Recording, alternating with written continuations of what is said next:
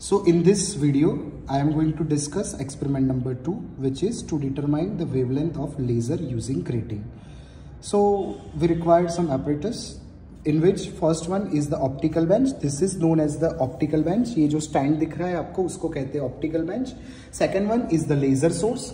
This is the laser source, and through this laser diode setup, through this module, we can generate the laser. So laser will be generated from here. This is a laser source. Then we require a grating element. Grating element will be placed in this side.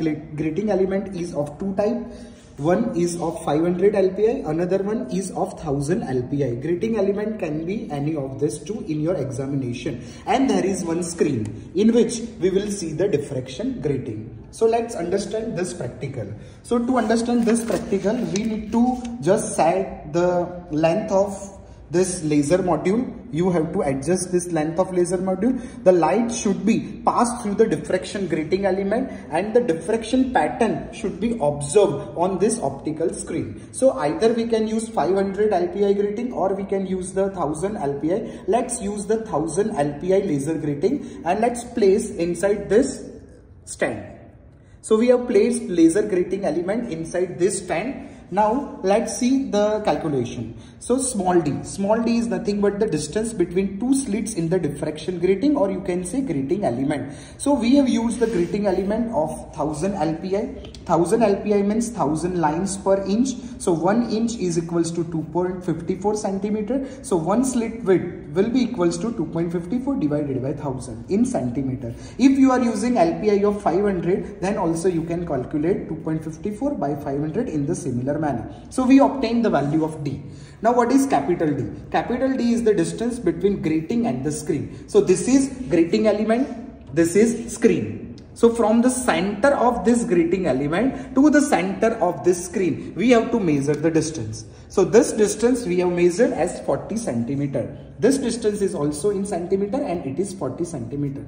Now what we have to do? We have to just turn on the switch of this experiment. Laser module is turned on, and if you observe, then the laser diffraction grating is obtained on the screen. So you have to just calculate the distance from the central maxima to different type of the maximas. So you can see here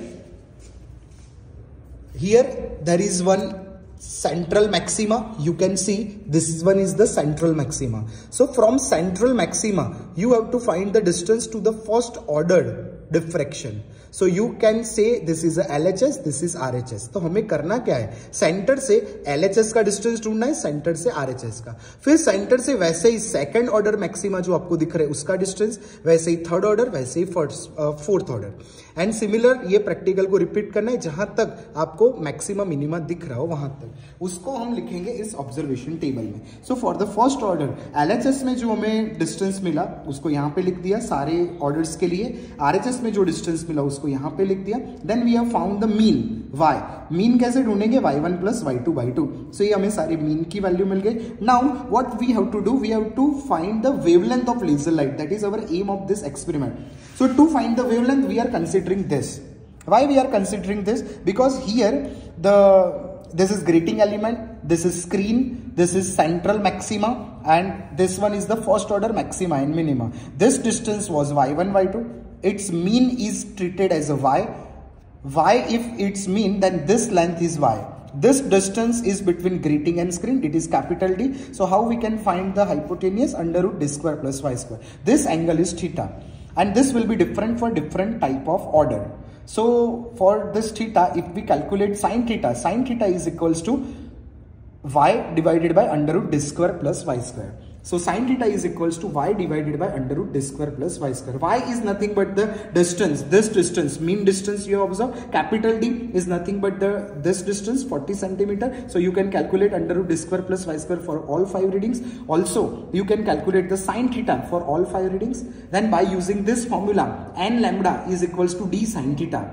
Instead of n, we are using m. So m lambda is equals to d sin theta. So if we make lambda subject, m will be on the right side. So lambda is equals to d sin theta by m. What is d? D is the distance between two slits, which already we have observed. Then sin theta is this. For every case it is different. M is the order, first, second, third, fourth. So in this way you will get the wavelength in centimeter.